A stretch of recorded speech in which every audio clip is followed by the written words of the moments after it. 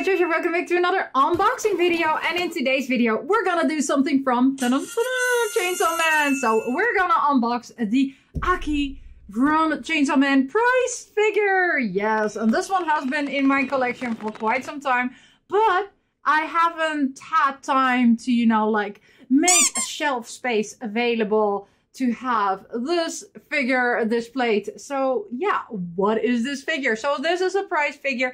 You can win them in arcades in Japan, sometimes also in the US, depending of course if they import these figures.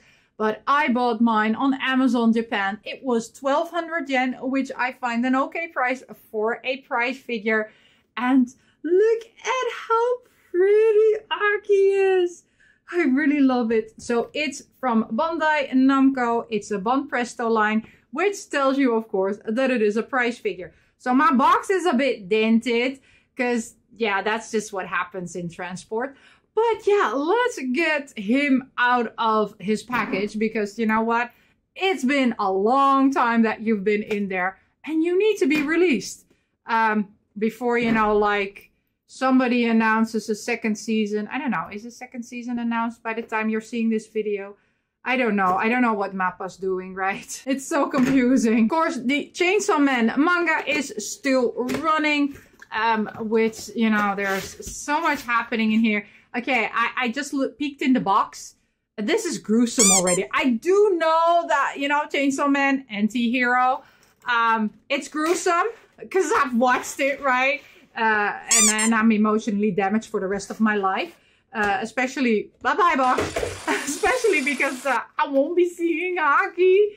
But you know, let's get Aki.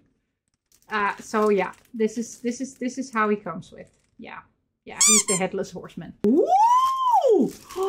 Even his sword is separate. I love it. Okay, let me get this out of this plastic, and it's a generic base, so it's gonna be boring. There we go. We have Aki's headless, and now let's make sure that Aki, for now, still has his head on. So don't lose your head. Ooh, and this is him with his head on, his iconic "I don't give a" pose. So yeah, I don't do swearing. Okay, I just don't. Let's first put him on the base. Should we first put him on the base? Let's put him on the base.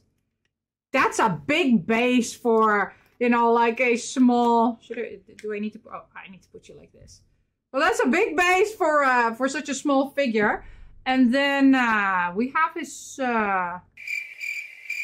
So I need to check the box. Never mind, I figured it out. There are indents in here. Look, you can hardly see it. And these indents you need to put in there. So let's do that. Let's concentrate and try to not break this figure. I know it's not expensive, but still I tend to break expensive and inexpensive stuff. Okay. Oh, ooh, with his sword. Again, don't move.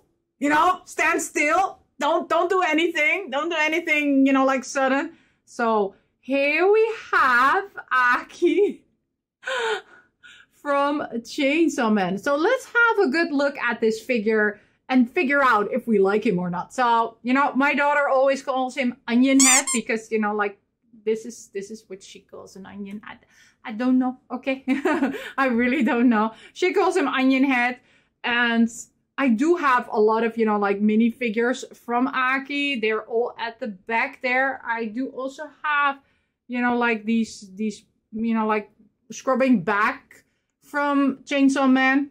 They have all been confiscated by my daughter, so I cannot show you them. But yeah, so Onion Head. I'm sorry. Sorry that I'm calling him Onion Head. I can't do anything about it. That's just how my daughter calls it. And let's have a look. I really like this figure. I love his earrings. Even though, you know, like they're just black dots. You know, it gives character. And he looks very angry, which, you know, like is his regular pose. I really do love that, you know, like the sword comes separately. So you can also, you know, like put his sword there for reference. Why did I take the sword off? Because now it's going to take forever and ever to put that sword back again. And I also love the details in his pants. See? And again, there is no peach So he doesn't have a peach, which is a kind of shame. But that makes sense, right? He has a very slender figure. And, you know, like his jacket does feel like, you know, like you're wearing your daddy's jacket and you want to look all grown up. I mean, that's the vibe this is giving me. But other than that, I really love this figure. And I'm so happy that I finally have it out of the box and it's here and it's looking at me.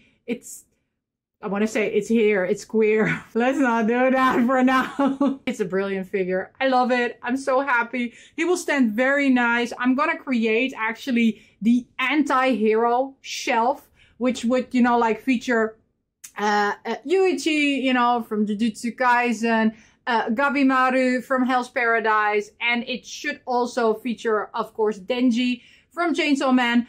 But I tend to favor, you know, like the side characters in these stories, right? So we all love Gojo. So that's why, you know, like not Yuichi, but Gojo should be in there, right? So in Chainsaw Man, we all love Aki. I also love Angel. I do want to get also a figure of Angel because then they can, you know, like look pretty together.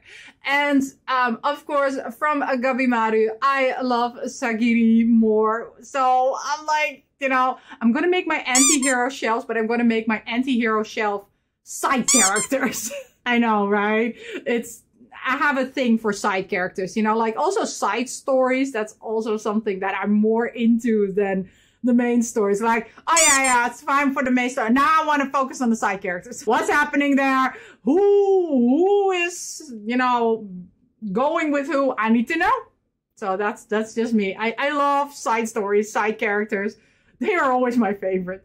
So yeah, Aki's side characters gonna go into the shelf or into the cabinet next to all the other anti-heroes. But yeah, thank you so much for watching. And as always, I and Aki say, may you love you. Bye.